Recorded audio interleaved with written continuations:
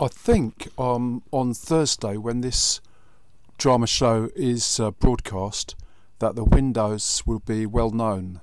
It's an art project about trade and exchange, and the windows, I think, are where the tourist information used to be and where Carphone Warehouse used to be. And I had thought about, and earlier drama shows and earlier blogs were about a temporary radio studio that could use the space. There's lots of retail space that's not being used, so art projects is a good idea for that. But also it could be media, sound, possibly video, but let's say sound, forms of radio.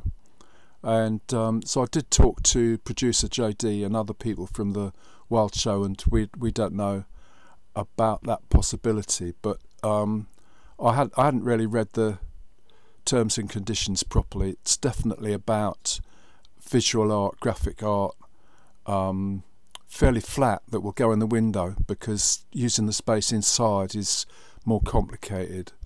So those windows exist, and I think there's a continuity of that towards the Fab Lab in the library and the Double Elephant for print production, and possibly the museum. So there's some moving around involved, and I'm hoping to find some forms of sound. Maybe I don't have to be an Exeter to find those, or graphics, photographs. I don't know what the approach is towards the artwork. What I find, generally speaking, is that sound, you can remix it, or at least pop, R&B, that's okay. And actually news is quite okay.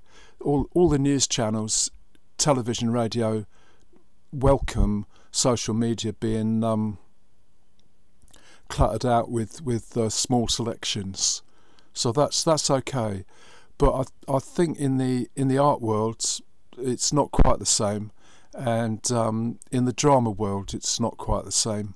I'm gradually finding ways of getting selections.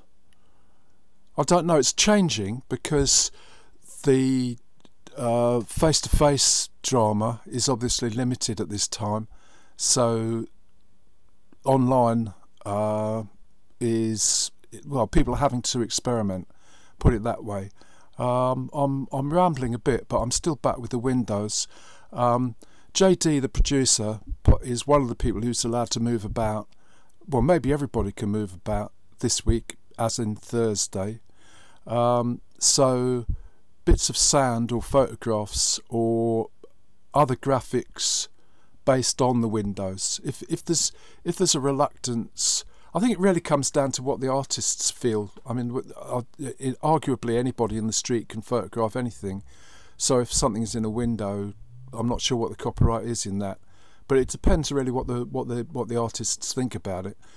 But you can be inspired by a window to go and do something related, either as artwork or as sound. I shall stop now. This is long enough as a link or bit between the sounds.